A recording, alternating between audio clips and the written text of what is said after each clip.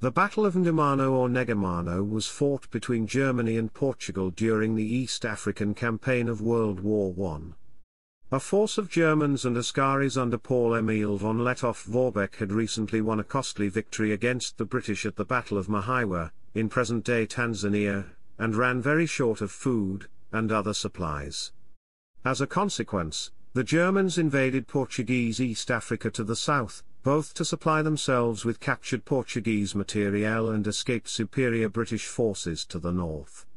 Portugal was part of the Entente and a belligerent, employing troops in France and Africa, so a force under Major João Teixeira Pinto was sent to stop von Lettow-Vorbeck from crossing the border.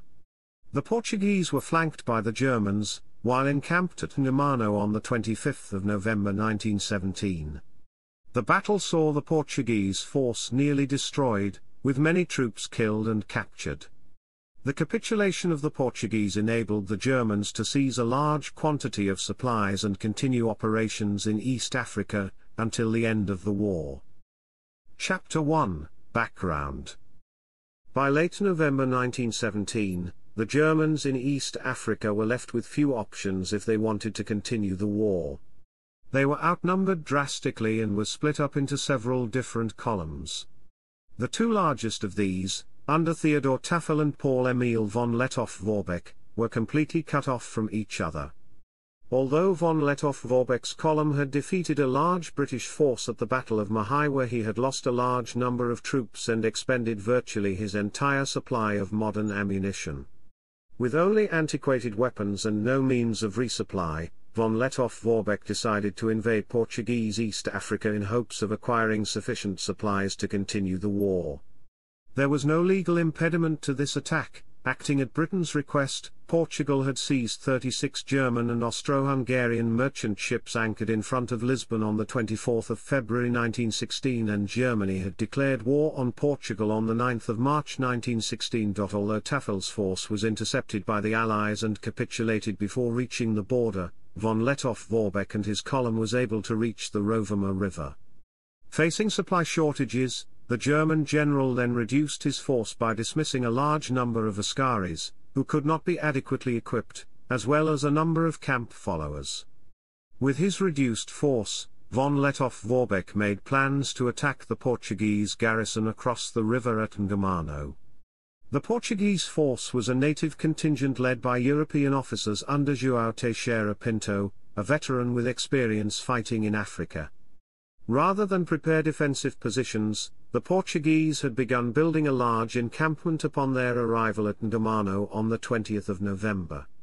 Pinto had at his disposal 900 troops with 6 machine guns and a large supply cache, but his inexperienced force was no match for von Lettow-Vorbeck's force, which crossed the river with between 1,500 and 2,000 veterans as well as a large number of porters. Chapter 2, Battle. At 7 o'clock on the morning of the 25th of November, the Portuguese garrison at Ngomano received word from a British intelligence officer that an attack was about to commence.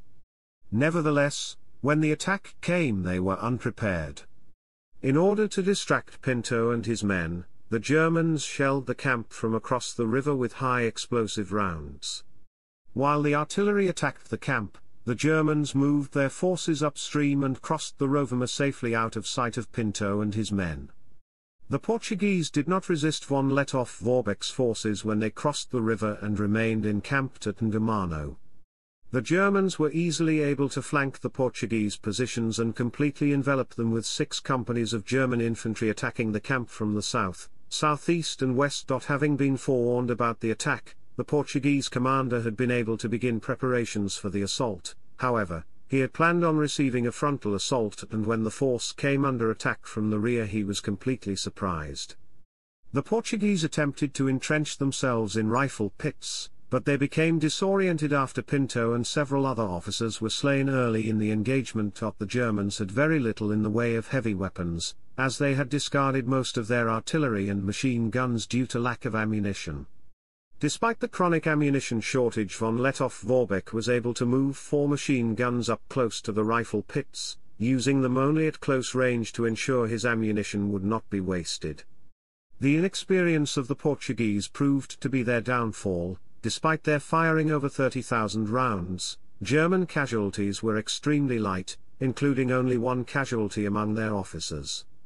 Taking heavy casualties, having lost their commanding officer, and finding themselves hopelessly outnumbered, the Portuguese finally surrendered despite the fact that they had enough military supplies to continue the action.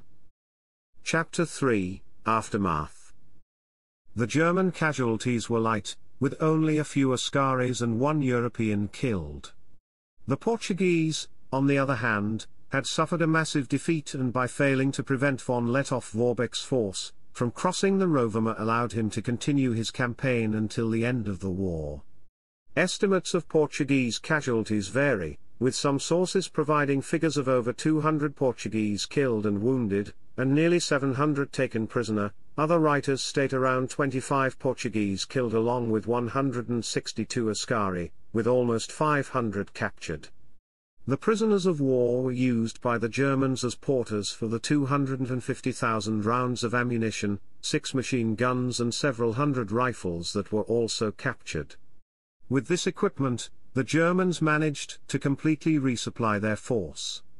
Von Lettow-Vorbeck abandoned and destroyed the majority of his force's German weaponry, for which he had no ammunition, and armed his troops with Portuguese and British weapons. Portuguese uniforms seized from the captured prisoners were used to replace the ragged old German ones that the force had previously worn. Von Lettow-Vorbeck did not stay at Negomano for long and soon marched his force south to attack more Portuguese positions, leaving only one company at Negomano as a rear guard in case the British decided to follow him into Portuguese East Africa. His force won several more victories while seizing even more supplies and ammunition before moving back into German East Africa in 1918.